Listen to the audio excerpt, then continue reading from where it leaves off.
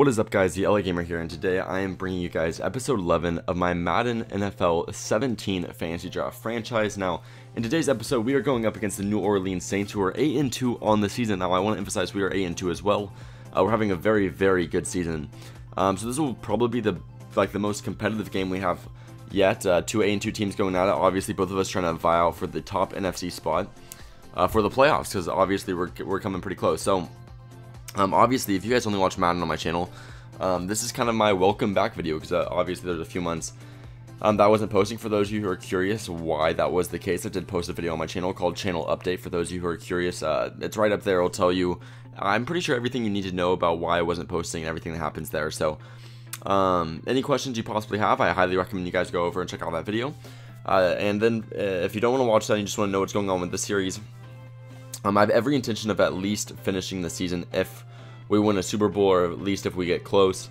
And then once we get there, I'll kind of make a judgment on if I should continue with this series or start a new fantasy draft or something along those lines. I'll just kind of see how much support, how much love this gets, and also depending on your guys' comments telling me if you want to see a different type of fantasy draft and stuff. Obviously, there's a few episodes from now at least.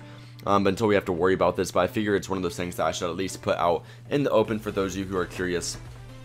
Just about what's going on. So either way, we're starting off this game against the New Orleans Saints. You see, we are returning this ball. The biggest thing that I don't like that's been so long since I've recorded is that I'm not fully aware of who my team has. Like, that's one of those things that I'm gonna have to get used to. I know that we do have Adrian Peterson here in the backfield. I'm pretty sure he had a very good game in the last episode, because I was looking closely at some previous box scores, and it looks like he got 3 touchdowns in the last game. It's kind of the cool thing about it being so long since I've last played this too, is that it's really kind of interesting seeing re-seeing all the stat lines that I've put up, because I kind of forgot how I played in this. So it was definitely kind of an interesting experience coming back here, trying to come back and trying to refresh myself with this team. As right here, look at McAfee putting this punt right there on the 1-yard line. I mean, you gotta be impressed by that. That's not even his best punt of the day, I don't believe. He has like 3 phenomenal punts. That's the only one I actually take the time to show, because the other ones aren't really influential to the kind of the flow of the game. But McAfee is definitely a guy that's just an absolute monster. I want to recommend that if you guys are drafting, draft Pat McAfee as your punter, because it's like, I didn't even think I've been punting it well, but it just seems like he naturally lands it within 5 yards of the end zone every single time. It's definitely a nice commodity to have whenever you're in a situation where you need to really plug him up in the backfield. So either way, we're going to get the ball back here on offense, all the way at midfield, perfectly at midfield to be exact. We're at the 50-yard line. We're going to toss it over the middle to our man, Rob Gronkowski, who in real life has been diagnosed out for more than likely the rest of the season. I believe he suffered a back injury. I think he had back surgery. And then, of course, Earl Thomas suffered an injury, a broken leg. So I want you guys to comment real quick. What do you guys think about all these major injuries to major players going on in the NFL? What do you think they can do to fix it? Either way, Robert Gronkowski is going to come over here on the right side of the field, get a receiving touchdown to put us up 7-0 towards the end of the first quarter here. So obviously the Saints trying to come back here, trying to do whatever they can on the offensive end of the ball. I think primarily looking at the Saints team, I just want to believe that they're probably going to focus on the offense more than anything. I believe that's probably the highlight of their squad. They got Drew Brees, they got Jamal Charles. I don't remember exactly who the receivers are, but I do know they have a very, very good squad. So we're going to come back out here. You see, we're going to find that little hole up the middle with Adrian Peterson, plug that in for about 8 or 9 yards. And we're going to once again hand him the ball. However, he's going to get plugged up in the backfield right here on 3rd down. And with 4th and 1, obviously, temptation made me want to go for it. But obviously, the most efficient and most reasonable option was just to take the field goal. Even though it was a long one, even though the field position would have worked in my favor regardless, I wanted to take that 2-possession lead. So that's what we end up doing. We do end up making that field goal. And right here, I only showed this clip because Madden needs to fix this. In real life, you will never see someone try to pick up a fumble and just start smacking the ground. It doesn't happen. Like, pick up the fumble. I don't know why that's a Madden thing, but they never pick up the fumbles.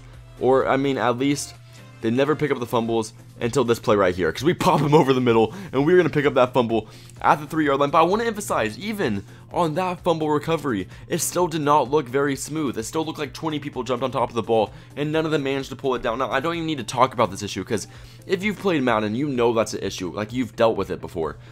And I don't even care if it benefits me or not. If you fumble the ball, and you have 4 players that are standing right around it, one of them is going to pick it up. They're not going to play patty cake on the floor. It's just common sense.